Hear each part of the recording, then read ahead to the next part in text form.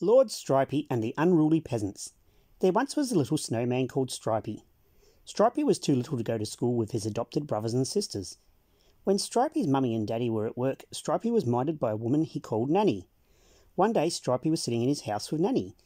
The weather outside was lovely. The sun was shining and birds were singing. Stripey went over to Nanny and said, "Nanny, can we go to the beach today? I'm tired of staying inside." Nanny looked thoughtful for a second, then her face lit up. "That's a great idea, Stripey. We can go and dig a sandcastle on the beach." Nanny and Stripey went and packed a picnic lunch to take to the beach. Stripey grabbed a bucket and a small shovel. Nanny took Stripey to her car and they drove to the beach. Stripey's eyes went wide at the sight of all this sand to build a castle in. "Wow, Nanny, there's much more sand here than in my sandpit," Stripey exclaimed. Nanny set out her deck chair and sat down to watch Stripey dig his sandcastle. Stripey dug and dug and dug. Slowly the castle grew walls. Finally it grew towers. Then last of all, Stripey dug a moat for his castle. Stripey filled his bucket with water and then filled in the moat. Nobody was invading his castle if he could help it. Something just wasn't quite right. Something was missing. Stripey scratched his head in puzzlement until an idea came into his head. Every castle needed a village or two around it. Stripey quickly built the villages he needed around his castle. Nanny looked over and saw all the work completed. "Well done, Stripey," Nanny exclaimed.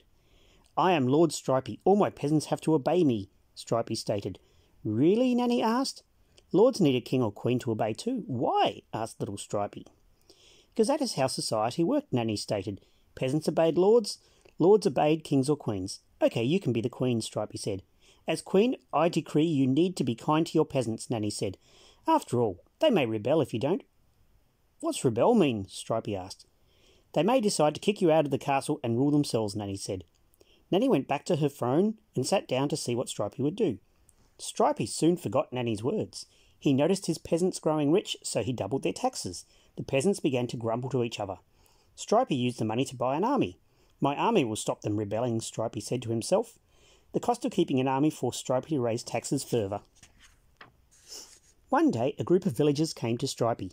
"Lord Stripey, please lower our taxes," the eldest villager said. "Why?" Stripey asked. "Our children go hungry now that we have to pay so much money." Stripey just laughed. "Go away, or I will take your heads as well as your money." The peasants left.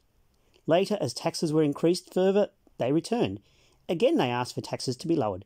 Stripey, true to his word, sent them to be beheaded. The rest of the villagers were shocked by this action. They began to grumble in the streets and openly shouted for Stripey to be removed. Stripey set his soldiers to burn the villagers' houses.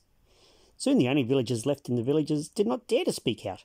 The rest hid in the forest. One day the villagers sent off a courier to tell Queen Nanny about the injustices being done to them. Queen Nanny wrote a letter to Stripey telling him to be nicer to his peasants. Stripey ignored the letter and sent his soldiers out to hunt the outlaws. The outlaws knew the forests better than the soldiers, so began to ambush them. Captain Cuddles, the head of Stripey's army, went out himself to lead the army against the peasants. Even he was beaten by the peasants' hero. The peasants were being aided by none other than Dashing Doggy the highwayman. Doggy knew all the secret ways and how to ambush travellers. As Doggy beat off more soldiers, the peasants in the village began to see that there was hope yet. Stripey wrote to Queen Nanny requesting help. "My peasants are rebelling all over the place. Send soldiers," Stripey's letter read. Queen Nanny thought to herself, then saddled her horse. Queen Nanny led her army towards the land belonging to Lord Stripey. Meanwhile, Lord Stripey's domains were growing more lawless. More peasants were rebelling, and Dashing Doggy was beating the soldiers back to the castle. Finally, Stripey ordered his soldiers back into the castle and raised his drawbridge. "The bridge will keep out the peasants," Captain Cuddles told his lord. Doggy and his ragtag army stopped at the moat. There was no way they could cross it without rafts. Doggy set his men to cutting logs. The men hammered and sawed to build rafts. Stripey began to watch the horizon from his battlements. When would Queen Nanny arrive? Finally, the Queen's army arrived. Doggy went out under a flag of truce to meet with Nanny. Doggy told Nanny exactly what had been going on. Nanny shook her head gravely. Surely Stripey would have listened to her, but no. Nanny could see the burnt houses and the peasants' hunger. Stripey had not listened at all. He had taxed the peasants and chopped off their heads. Nanny strode up to the edge of the moat. "Lord Stripey, come out and talk," Nanny cried. Stripey leant over the battlements. "Are you here to punish the peasants?" Stripey asked. "No, you are the one to be punished," Nanny stated. "You disobeyed your queen and treated your peasants badly." The peasants cheered at this announcement. Their petition had been heard. Justice would be done. Stripey began to worry. How would Nanny punish him? "Nobody can breach the walls," Cuddles stated. By this time, the rafts were ready. Queen Nanny and Dashing Doggy led their armies across the moat. The soldiers of the Queen put ladders against the walls. The soldiers and peasants began to climb. Stripey's soldiers fired arrows to discourage them. Still the invaders climbed upwards. "Bring up the oil," Cuddles commanded. The soldiers poured oil onto their enemies. Invaders fell into the moat. Finally the oil and arrows ran out. The invaders climbed onto the battlements. There Stripey and his army met them with axe and sword. The invaders won their hold on the battlements. More poured up from below. Stripey and his retainers retreated into the keep. Here they barricaded the doors and windows. Finally, Queen Nanny called for rams to break in the doors.